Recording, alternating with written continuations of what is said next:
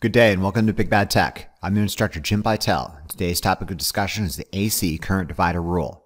Our objective is to learn to apply the AC current divider rule to quickly and directly solve for current through an individual element in a parallel combination of two elements.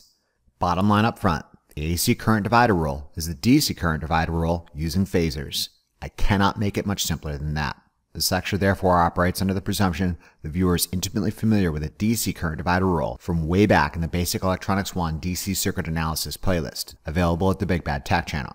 If you haven't watched this lecture yet, or only dimly recall its contents, please take the time to do so now. Additionally, it is presumed the viewer has an understanding of basic parallel AC circuit properties. In our previous lecture on parallel AC circuits, we learned that voltage across elements in parallel is the same, and the sum of currents entering a node equals the sum of currents leaving a node. These are the most fundamental properties of parallel AC circuits.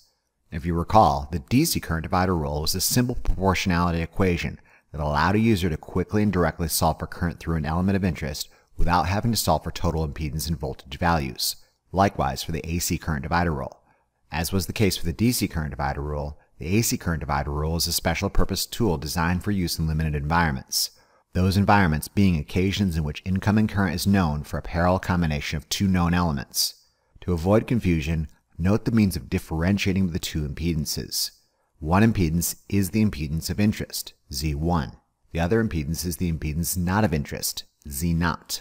The AC current divider rule states that current through an element of interest, I1, is equal to the impedance of the element not of interest, Z0, divided by the summation of two impedances, Z1 plus Z0, times the incoming current, In. Note that the ratio Z0 over Z1 plus Z0 must be calculated first, and then this resultant proportion is multiplied by incoming current. Additionally, note Z1 plus Z0 appears entirely below the division operator. As an illustrated example of the AC current divider rule, consider the following parallel AC circuit comprised of two elements. The first element is a 250 ohm resistor, and the second element is a 7 microfarad capacitor. We know incoming current to be 115 milliamperes at an angle of 0. Additionally, we know the excitation frequency to be 60 Hz. Let's say we're being asked to solve for the current through each element. Note we are not being asked to solve for voltage, nor are we being asked to solve for total impedance. Educational and entertaining as these properties may be, they are merely diversions delaying us from reaching our desired goals. Let's see if we can use the AC current divider rule to quickly and directly solve for current through each element. The complex impedance of the 250 ohm resistor would be 250 ohms at an angle of 0 degrees. Let's call this impedance Z1. The complex impedance of the 7 microfarad capacitor at an excitation frequency of 60 Hz would be approximately 378.9 ohms at an angle of negative 90 degrees. Let's call this impedance Z2. The AC current divider rule set up to solve for I1 suggests that I1 equals Z2 divided by Z1 plus Z2 times incoming current In.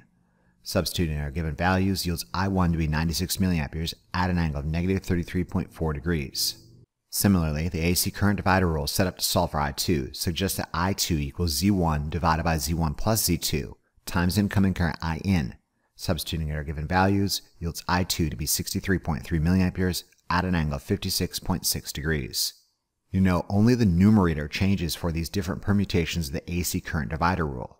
When solving for I1, Z2 is the impedance not of interest, whereas when solving for I2, Z1 is the impedance not of interest.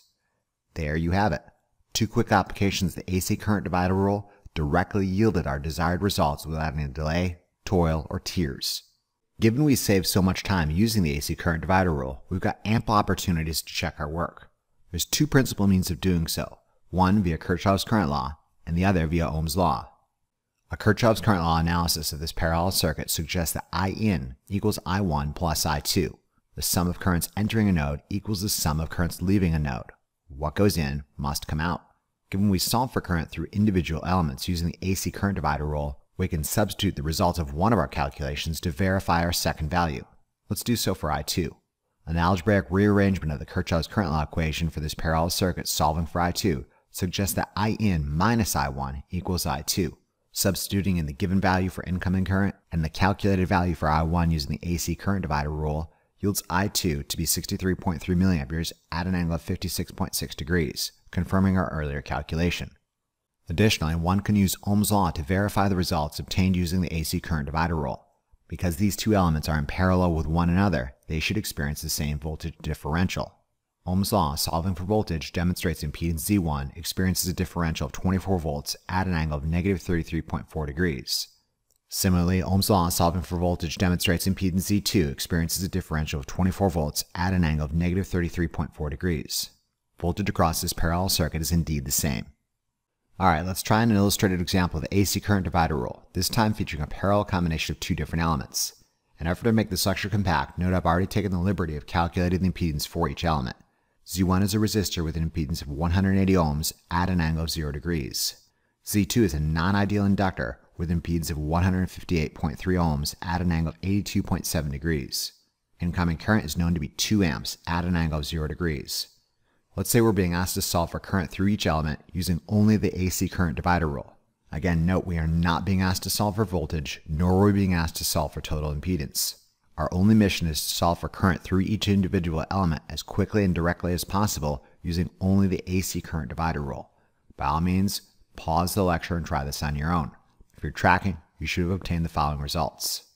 The AC current divider rule set up to solve for I1 suggests that I1 equals Z2 divided by Z1 plus Z2 times incoming current IN.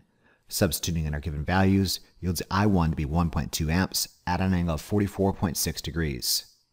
Similarly, the AC current divider rule set up to solve for I2 suggests that I2 equals Z1 divided by Z1 plus Z2 times incoming current IN. Substituting in our given values yields I2 to be 1.4 amps at an angle of negative 38.1 degrees. Because the setup for the AC current divider rule is somewhat counterintuitive, I found it helps to perform a quick sanity check. Note the impedance path with the smallest magnitude, Z2 in this case, draws the larger amount of current. Conversely, note the impedance path with a larger magnitude, in this case Z1, draws the smallest amount of current. It makes sense. As a means of numerically checking our work, an Ohm's law manipulation for either one of the current values obtained using the AC current divider rule and solving for voltage across this parallel combination yields 224.2 volts at an angle of 44.6 degrees, thus confirming the most fundamental property of parallel AC circuits. Notably, voltage across elements in parallel is the same. If you're looking for more illustrated examples of the AC current divider rule, fear not. I'm going to publish another supplemental lecture entirely dedicated to illustrated examples of parallel AC circuit analysis. During this upcoming lecture, you'll find ample opportunities to practice the AC current divider rule. Additionally, the AC current divider rule will be employed during the analysis of more complex series parallel circuits. In conclusion, we learned to quickly and directly calculate the current through an individual element in a parallel configuration of two known elements without the necessity of solving for total impedance nor voltage using the AC current divider rule. Remember to review these concepts as often as you need to really drive it home. Imagine how well lab will go if you know what you're doing. Thank you very much for your attention and interest, and we'll see you again during the next lecture of our series. Remember to tell your Lazy Lab partner about this resource. Be sure to check out the Big Bad Tech channel for additional resources and updates.